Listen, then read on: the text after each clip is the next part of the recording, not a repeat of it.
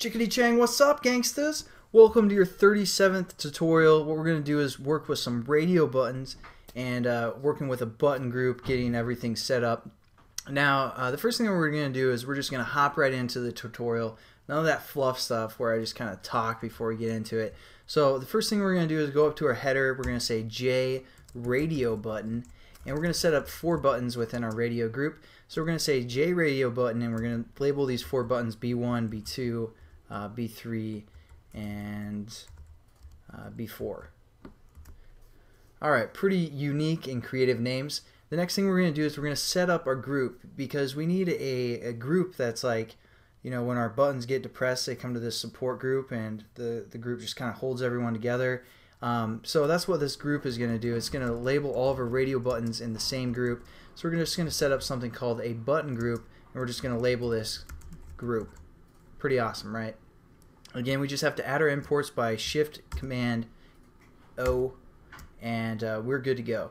The next thing that we want to do is, just for, you know, setting up this tutorial, we're going to create another J panel to hold our radio group and our radio buttons, or our button group and our radio buttons. So we're just going to again call this P4 equals a new J panel, and there we go. The next thing we're going to do is we're going to add this J panel to our current frame. So again, we did that within, you know, a line like this down here. So just right here, we're just going to say add P4, and then again border layout, and we'll have these guys be the west side gang. So we're just going to say border layout west goes, and save this. And then next thing that we're going to do is we're going to, like I said, add all of our buttons to our group, and then we're going to add that group to our J panel.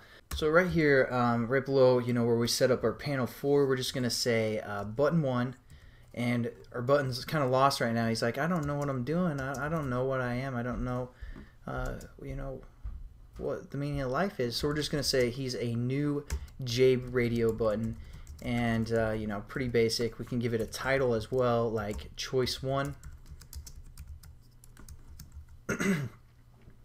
And then we're going to do this for all of our buttons, so just B2. And the reason they call them radio buttons is because back in the day, before the digital age, they had like these radios where if you had a song playing off your cassette tape and you hit the stop button, your play button would pop up and your stop button would go down. So essentially you could only pick one button on the radio at a time.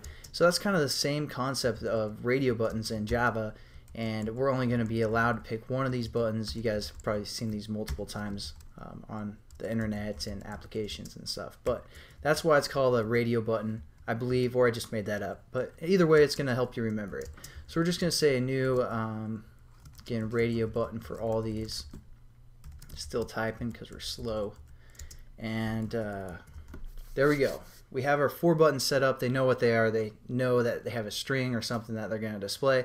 And now what we have to do is we have to add all these buttons to our group, and then obviously add our group to our panel, like I said. So we're going to refer to our group. Again, this is something called a button group. We're just going to say dot add, and what do we add? We add a button. So we're just going to say add button 1, and we've added 1 button to our group. And we're just going to do this for all 4 buttons. So all 4 buttons are in the same group. So what this is essentially saying is we're adding all 4 of these buttons to our one group, so only one of these buttons can be selected at a time. We could have set up another group and had, like, you know, group 2 only have buttons 3 and 4, so you could select between those 2, and then for our first group you could select between those 2, 1 and 2. But we're just going to have all 4 buttons within the same group. Hopefully you guys get the concept. Alright, so the next thing that we need to do is we need to set up the layout of all our buttons onto our panel. I know I said, you know, the group we need to set into the panel, but that's essentially what we're doing. We're just, you know, mapping out the buttons of that group, if that makes sense. Let's just get into it, because we're just going to say P4 add component like we're so familiar with, and we're just going to say button 1, and we're just going to copy and paste this, again, because of laziness. And, you know, bam, bam, bam.